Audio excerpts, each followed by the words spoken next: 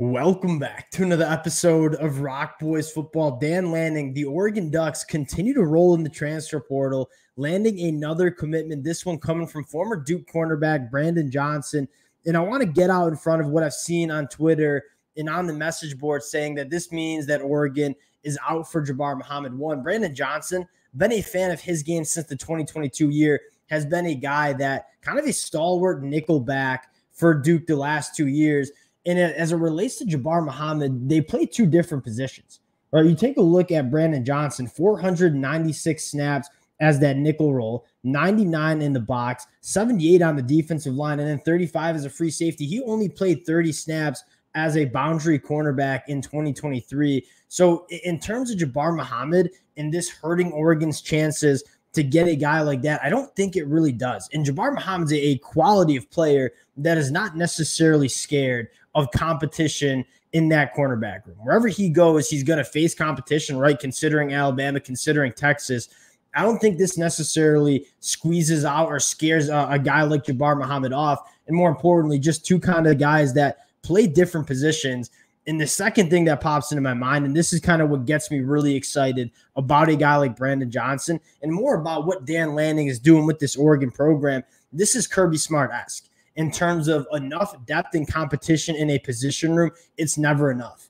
Like, we're talking about this Oregon secondary being an elite group in 2024 before a guy like Brandon Johnson even committed, right? Grabbing Kobe Savage from the portal, Cam Alexander, you have Jaleel Florence, Dante Manning, Nico Reed coming back. I mean, this was already a cornerback room that was loaded heading into the 2024 year. And I think Dan Lanning looks at it and says, it's never enough competition to have in this room. And if we like a player, we're going to bring him in and kind of increase that competition. Brandon Johnson, Tasheem Johnson, really going to battle it out for that nickel role for the Oregon Ducks in 2024. And if you're Oregon, I mean, that's a good problem to have. These are two very good nickel backs that can do a lot of different things and a position that I think is significantly underappreciated in modern college football. When you have the ability to match all the speed that teams want to play with, even in the Big Ten, dealing with teams like Ohio State, but also have the ability to stop the run, like that is a massive part of playing defense in this era of college football, and a good nickelback allows you to do that. Brandon Johnson, Tasheem Johnson, both two guys that are phenomenal in coverage, but also are not afraid to get their noses dirty in the run game as well. I'm a big fan of this. Again, when you talk about just continuing to upgrade this Oregon roster, that is what Dan Lanning is doing, right? It's never enough competition depth to have. It kind of resembles Kirby Smart's mentality in terms of how he wants to go and build a roster. Want to get into Brandon Johnson, talk a little bit about what this secondary is going to look like for the Oregon Ducks. Before we do, just want to say thank you to you guys and a special shout out to the Oregon Duck fans. I mean, this is a program that has been a blast to talk about throughout the duration of this transfer portal, breaking down all these commitments. I personally love doing this. The amount of support you guys show, it really does mean a lot. So if y'all do enjoy the content, consider subscribing to the channel. We just released our 2024 season preview for that offensive line, so go check that out as well. I'll link it at the end of this video. And without further ado, I want to get into Brandon Johnson. And again, I think you start off with, this is just a damn good football player that's played a lot of football over the last 2 years, is going to make Oregon better, no question about it. A guy that you take a look at the numbers over the last 2 years, over 100 tackles, 16 tackles for a loss as a nickelback is extremely impressive, 7 sacks, 2 interceptions, 11 passes defended. This is the epitome of what you want in a nickel, a guy that can play around the line of scrimmage, get behind the backfield, send pressure, be a force in the run game, but also be somebody that can deal with tight ends, deal with slot receivers, a guy with the athleticism to be very good in coverage. He is kind of the definition of versatility, and that's exactly what you want in that nickel role. A guy like Brandon Johnson, I think unquestionably makes his team better. And then you start looking at, one, what Oregon's done in the portal. More important, actually, let's pause that. One more thing I want to highlight. An 11.9% missed tackle rate in 2023, extraordinarily low. That is something, especially from that nickel role, that you talk about having to tackle running backs in space, having to tackle slot receivers in space, right? A lot of these targets are coming in their shorter intermediate route trees. A guy like Brandon Johnson comes up, makes tackles. He doesn't miss them. He doesn't allow wide receivers to extend after the catch. That's another thing I'm a massive fan of, what Brandon Johnson brings to the table. Now, this is what's exciting, right? You look at this Oregon secondary room, and you look at not only what the starting lineup looks like, but what the depth of this program in the back end looks like as well.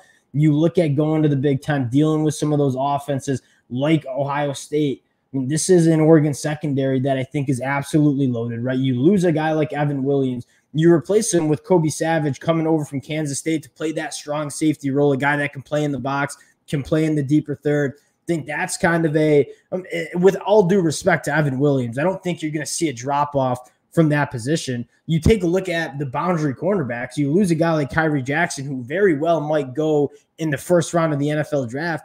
You replace him with a guy like Cam Alexander from UTSA, who is a first-team all-conference guy. You have a guy like Jaleel Florence coming back, and if he stays healthy, he's going to be an elite cornerback in the Big Ten next year. Dante Manning finally showing, not finally showing, but starting to show some strides of what we thought he would be coming out of high school. You have a guy like Nico Reed, who didn't really get to play as much as I think many would like due to how good Oregon's cornerback room was, but another guy you feel good about. You have Roderick Pleasant, who's young. Ife Obadegu coming in as a true freshman, I think has a very good chance to play early. Dakota Fields as well. You look at this cornerback room, and it's such a nice blend of experience, guys that have played a ton of football like Brandon Johnson, who's played over 1,600 snaps, Tasheen Johnson as well, but also some young cats that I think have the ability to really push some of the starters in this room. And I think that's what Dan Lanning is looking like. Dan Lanning is taking the Kirby Smart approach. And I think it's obviously the best approach to take, and that is never kind of settle for average depth. If you have the ability to make this roster better, you do it. And then you figure out who's going to win the starting role in fall camp. You don't want to just go into fall camp saying, hey, these are our starters. We're not going to have much of competition. You want that competition in spring practice and fall camp. And Brandon Johnson comes and brings that. And whether Brandon Johnson wins that nickel role from Tasheen Johnson or not, as an Oregon fan, as an Oregon coaching staff, you look at that position and say, yeah, that's a massive check heading into 2024. And I think that's what Brandon Johnson brings to the table. And I get it. I think a lot of Oregon fans are really hoping Jabbar Muhammad winds up in Eugene. And I still think there's a possibility. I think I just got a notification on my phone, Bama, Texas, and the Oregon Ducks. It sounds like Oregon is still in it for a guy like Jabbar Muhammad, but the idea I want to hammer home is Jabbar Muhammad is not a cornerback that is going to be scared off. Whether he goes to Alabama, whether he goes to Texas, he's going to have to compete for a starting spot in a backfield that is very, very good. Adding Brandon Johnson to play that nickel role is not going to scare off Jabbar Muhammad. I think Oregon has just as good of a chance to land Jabbar Muhammad as if they didn't bring Brandon Johnson in. And at the end of the day, I mean, Brandon Johnson, experienced, has played at a high level in the Power 5. And again, I don't think I hammered the idea home enough.